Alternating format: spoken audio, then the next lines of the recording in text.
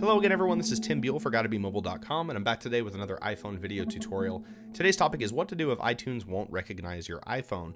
Well, there's a couple of usual culprits to check, including the physical cable connection, the USB port connection, as well as any software fixes. So the good first place to start is to actually check the Lightning connection on your iPhone. Now there's a couple of different ways you can check the connection, one of which is to try plugging in another iPhone or use the cable on a charger and make sure that it actually does connect to the iPhone. Frequently, if we're using the same cable over time, sometimes the cables can actually go on the fritz before your iPhone's connection will. So it's actually a good idea to have multiple Lightning cables on hand that you can test out for this very reason. Now, if you're on a Mac and you want to actually check that the iPhone's being recognized on your Mac, you can go to the System Profiler and click on the USB bus in the hardware section and basically see if your iPhone is showing up there as an active user of a USB port. Again, this is something you want to try probably with multiple cables if you're still not getting a response. Now, when it comes to software related fixes for connection issues, doing a hard reset on your iPhone is definitely advised in case there's a software hiccup that's preventing the connection from being made. In order to perform this for your particular device, you're going to want to look and see which iPhone you have and the proper way to force reset the device.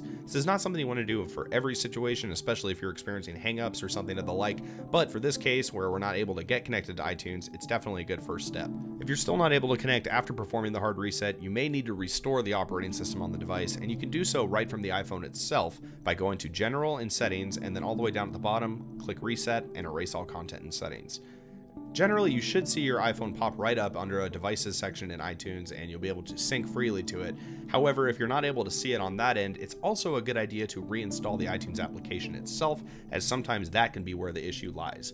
These are some of the most common fixes for getting your iPhone connected to iTunes if it's no longer being recognized. Hope you found it helpful. Take care.